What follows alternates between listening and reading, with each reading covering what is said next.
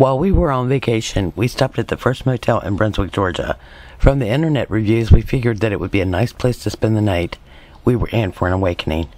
As soon as we stepped into our room, 224, the first thing I noticed was all the blood splatter all across the curtains.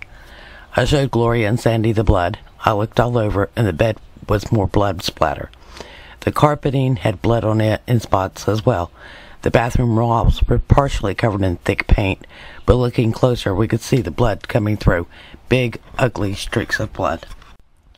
There were also streaks of angry-looking blood on the wall next to the entrance of the bathroom. The bathroom itself reeked of a very foul odor, which reminded me of sulfur water, but only stronger. Our first instinct was to leave that room, but it was late and there wasn't another vacancy close by, so we stayed the night. The pool area was nice at once. Then, as Gloria and I stayed, we began noticing things that just didn't seem to be right. Again, the foul smell was so strong. The smell seemed like death, a horrible stench. When we returned back to the room, I took a quick shower, and I could feel myself being watched. There was no one in the room, and the odor that poured through was sickening. I started feeling horrible, wanting to vomit. It was unlike anything I'd ever smelt before.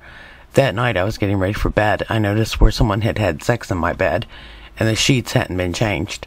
A few bugs were on the sheets as well. Not bed bugs, but some kind of fabric bugs.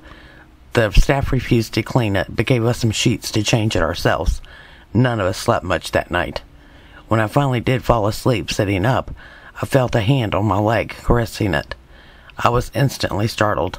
Gloria and Sandy were in the next bed fast asleep. Whose hand had been touching me? Early the next morning, we did a quick investigation before we left. Here is our exclusive WSP investigation.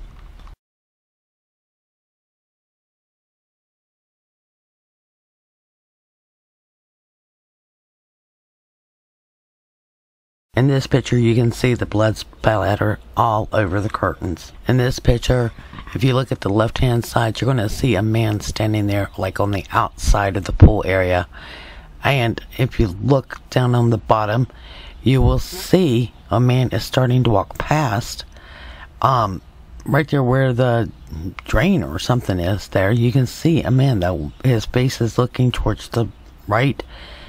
And I don't know who he is. Another picture of all the blood splatter, which covered up most of the curtain in there. In this picture, towards the left-hand side, you're going to see a dark figure standing there.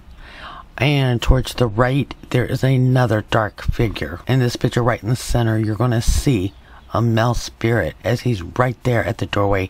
And it looks like he's trying to come in. In this picture, you can see two spirits that are right behind where Sandy is sitting.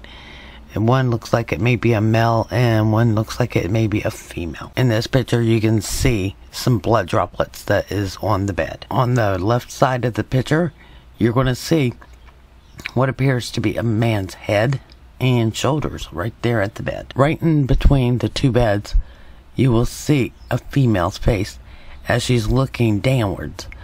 And the lamps are off and everything else, and you can see her just as plain as anything. Right there in the front of the doorway on the bottom, it looks like a female that has just laid down right in front of the door. In this picture, on the left-hand side, you're going to see a spirit's form. I can see their head, their shoulders, their body, and then right in front of them, there are two different places where there's blood splatters. In this picture, right there on the back wall, you'll see a female spirit. In this picture, you will see what looks to be a female and a male in this picture right behind where the pool area is.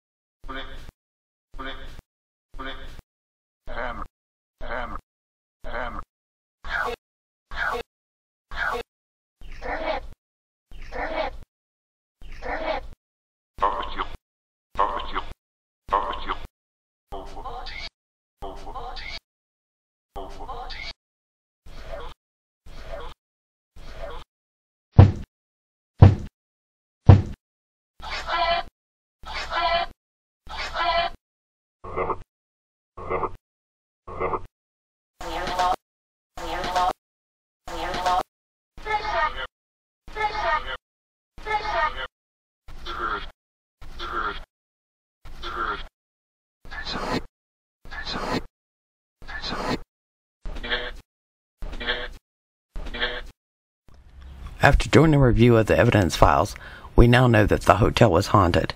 The spirits weren't there to hurt us. They seemed to be warning us of events that had happened there, and warning us to leave this place before it happened again. They both seemed to be trapped on this property. Perhaps they just wanted somebody to listen to them. I was happy we were able to let their voices be heard.